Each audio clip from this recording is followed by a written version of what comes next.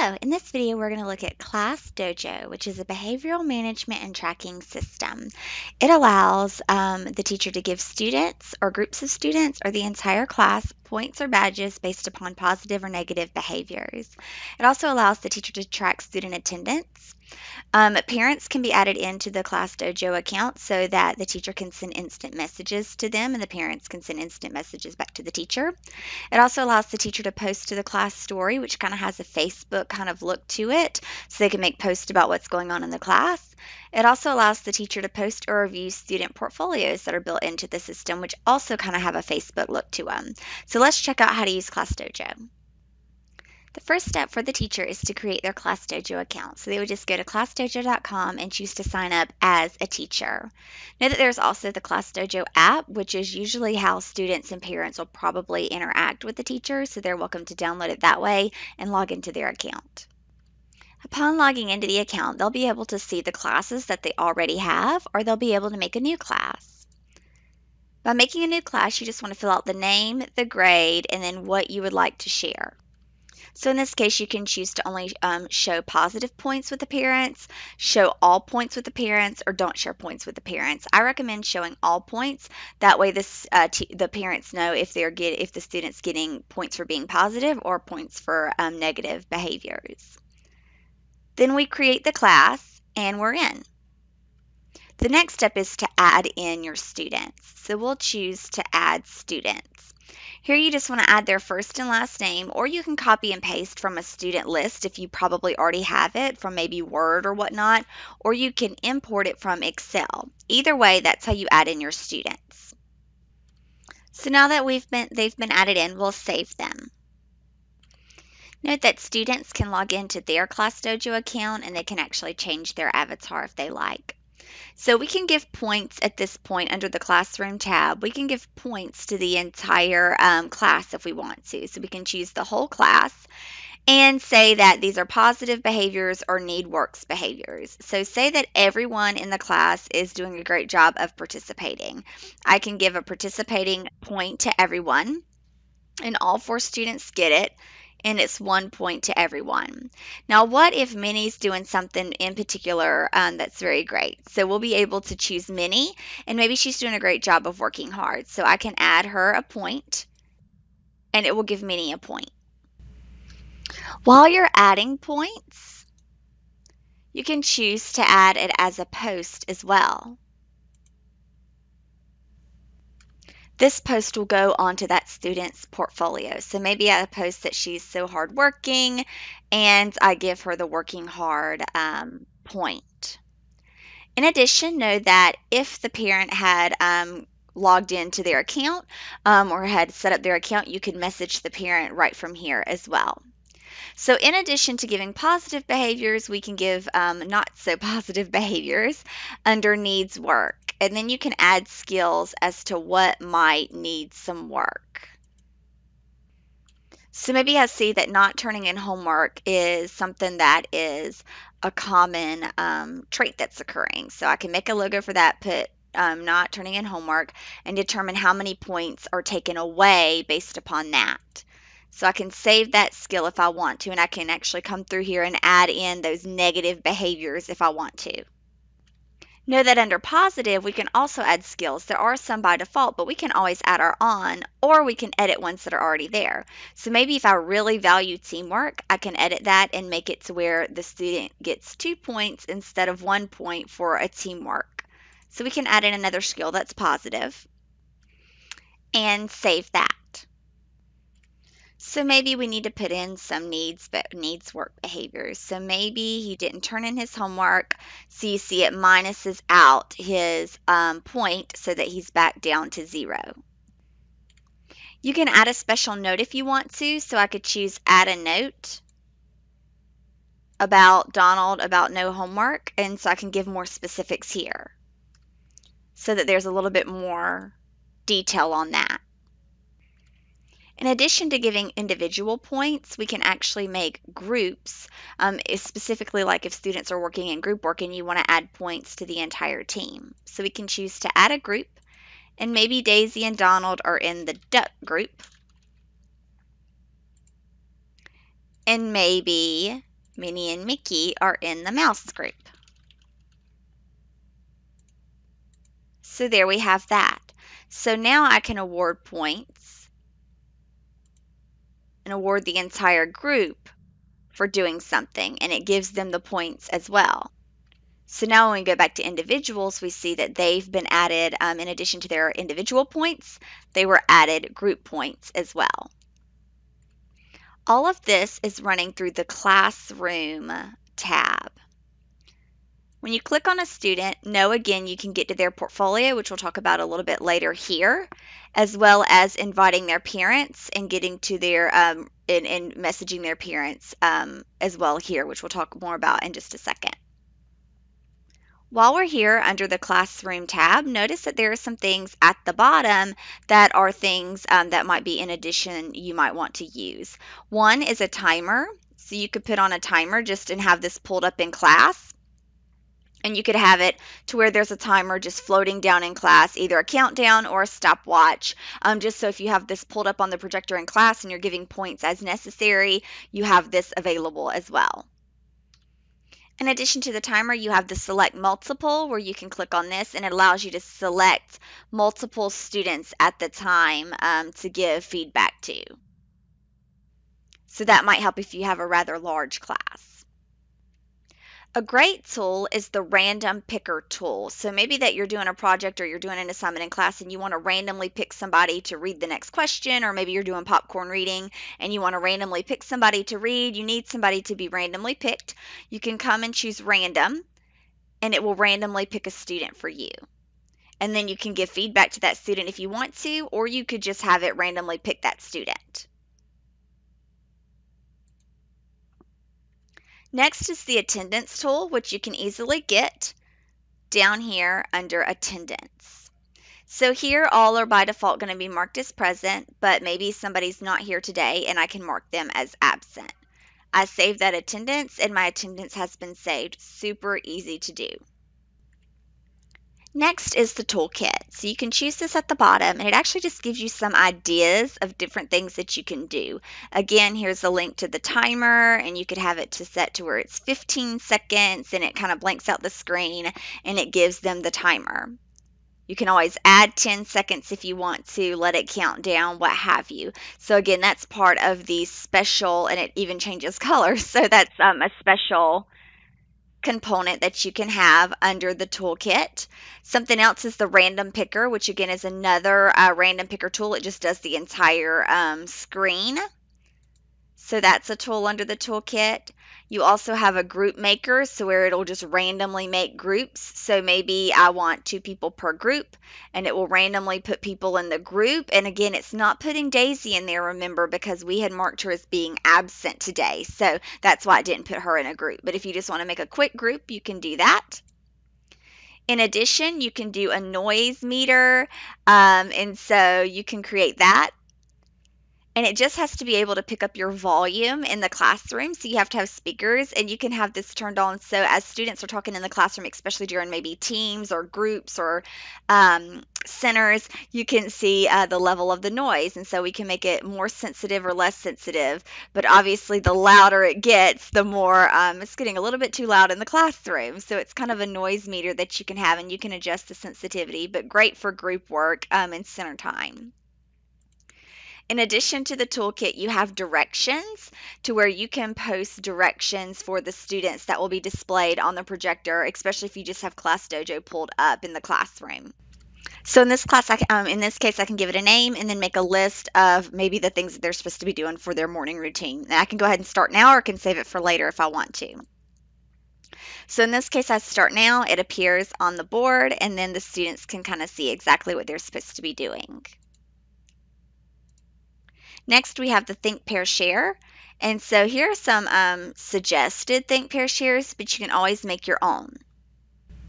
So you have an activity there where they're going to do something on their own and then share it with their partner, and you can either save for later or you can start it now. And this again will be displayed on the board for you as they can work through the activity. The next on the toolkit is the date, so it'll just kind of show the date there. If you want to, you can do new, however, and add in a special announcement. This is where you could also add morning work. You can add in a welcoming message, whatever you would like to share. And again, you can save for later or start now, and it will just display it on the board as they are coming in. Notice that if you come back to these activities, they're saved, the ones that we just added, to where we could display them later or we could edit them. So they're kind of saved in your account to where you can easily pull them back up if you need to later in the day. Lastly, we have music. So you can choose this and it will play music. You can either do focus music or active music, and it'll just play right through the computer, right through your Class Dojo. So again, that's the toolkit of all the different resources. This is the attendance area to mark your daily attendance. You're allowed to select multiple students. You can randomize and pick a random person, timer, and then Big Ideas will actually take you to their blog to where you can come up and read about different ideas for different areas of the of Class Dojo. So it's kind of like a blog, a sharing area as well. So again, all of this was under the Classroom tab. Now let's talk about adding parents. But before we do so, notice under options, you can add co-teachers. And so that would allow you to put in a teacher's email, and that allows you to add in a co-teacher, especially if maybe you are, you maybe have a collaborative setting to where somebody else is in the classroom, or if you want your activity teachers to be able to access and edit and add points to your Class Dojo, you can add in a co-teacher as well. But now let's invite some parents. So we can choose invite parents, and we can either type in the email or the phone number of the parents if we already have that information. If we don't, we can download parent invites, and it will create us a list of a paper-based invite that you can send to the students.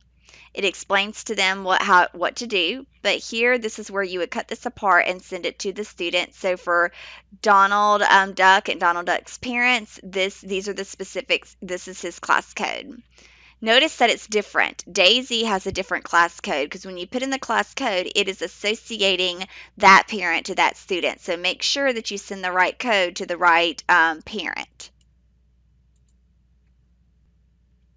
You can also allow students to log into their Class Dojo accounts if you feel like that's appropriate for them. So you can go to Options and Connect Students, and then you can determine how you want those students to be able to connect. So you can choose it where they scan a QR code, which might be easier for the youngest of students. Maybe the next step is for them to have to enter a class code or a text code that you give to them, or maybe they have to sign in with Google if they already have a Google account, which might be appropriate for older students. So then I selected for them to add in a text code. I display that class text code, and it will give it to them, and they are allowed to go ahead and put in that text code on their app. After they put in the code, they'll be asked to select their name from the list, and then they'll be added into their account. Now, a special note with inviting parents, they will have to download the app. They will need to put in their code. Once they put in their code, it's going to ask them to put in their name, and then it will add them into the class. It also asks them to associate their email to it. So they do have to go through the process of really creating an account, while the students don't necessarily have to do so. If you have it turned on, which it is by default, once a parent adds into your class, you will get an email for that. If we just refresh this, we should also see that we have 4 students in the class and we have 1 parent now. So that leads us to the messages area. So notice that 1 parent is connected. So I can actually use the messages area to send Donald's parent, which is Daniel Duck. I can send him a message, almost like an instant message if needed. So I could go ahead and send this message, or if I want to schedule it for later, maybe I know that Daniel works nights and so he might be asleep right now. I can schedule it later, or I can schedule it, whenever I would like to, but I'll go ahead and send it now. So it works just like an instant messaging. So Daniel will have, if he has the app downloaded, he'll get that message and he can reply back instantly. And so it's basically like a text messaging service right within Class Dojo. Notice that if you are on your classroom profile, which is probably where you would be if you have Class Dojo pulled up in your class, in a parent sends an instant message, you do get a little notice here, and then you'll have notifications that run here as well. So I'll be able to go back there, see that he has left me something, and then I can respond to that message. The next set of options are the portfolios and the class story. So we'll go to the class story first. And again, it's very much like a Facebook feed. It's almost like making a post on Facebook, but you're doing it for the Class Dojo account. So in this case, I can post reminders, I can add photos, files, or even a card, and I can post that information to the class story so that everyone can see it. So in addition to just adding text, you can add a card, which is kind of a cute little thing that is created by Class Dojo. And it's about different holidays, different things that are coming up. So you can make those if you want to. So with it being Thursday, maybe we'll do a thoughtful Thursday, and we can look at this. So I can just share that. And then I can add in a special message if I want to, or I can share this on the class story. I can share it to whichever class I would like to do so.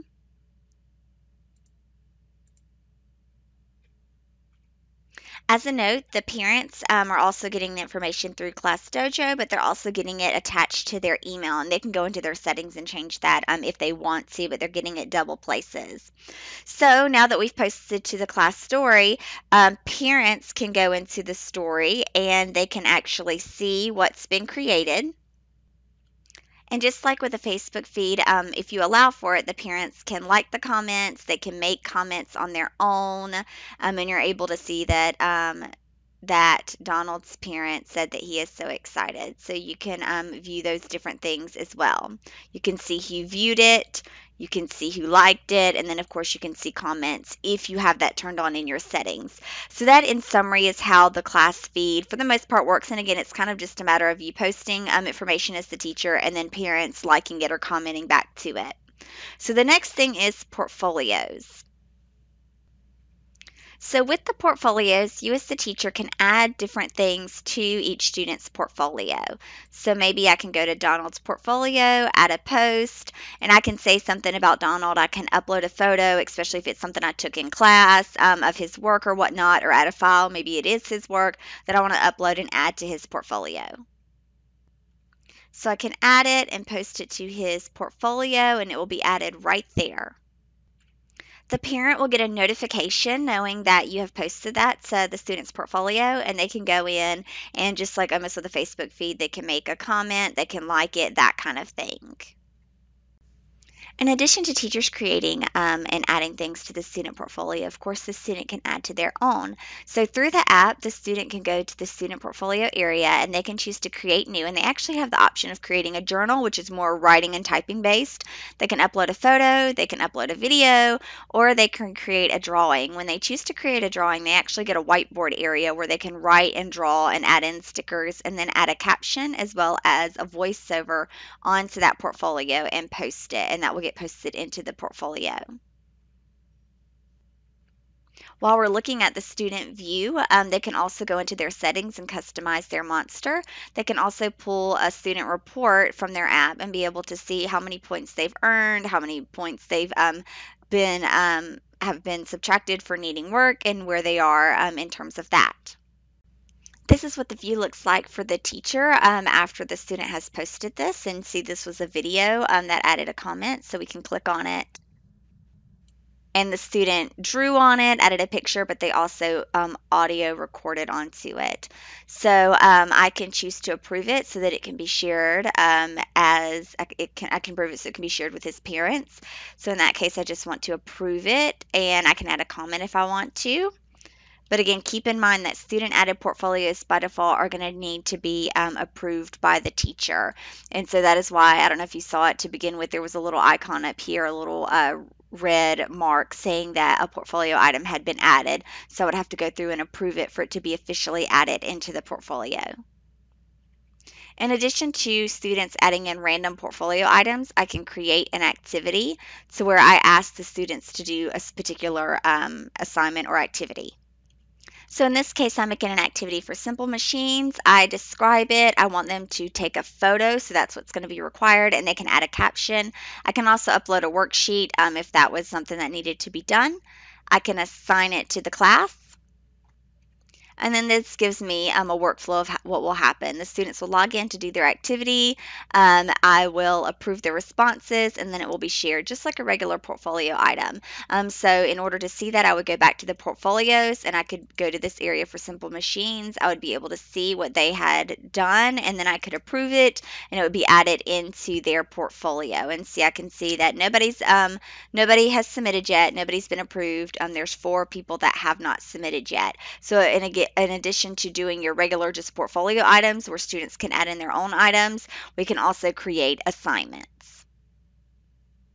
So now that we've reviewed most of the main components of Class Dojo, know that you can come up here to your account and choose account settings, and you can actually edit some things. In particular, you can change the messaging to where you mute it on the weekends or make it quiet so you don't necessarily have all your phone going off at all times. You can also download message history or the conversations with parents, just if you want to keep that a hard copy for your records. You can also allow commenting on the class stories. By default, that was on, and you saw that one of the parents commented some of the things we added to the stories. If you don't want that to happen, you can turn it off. And then, of course, you can delete your account under advanced if you need to. So that's an overview of using all the different features of Class Dojo.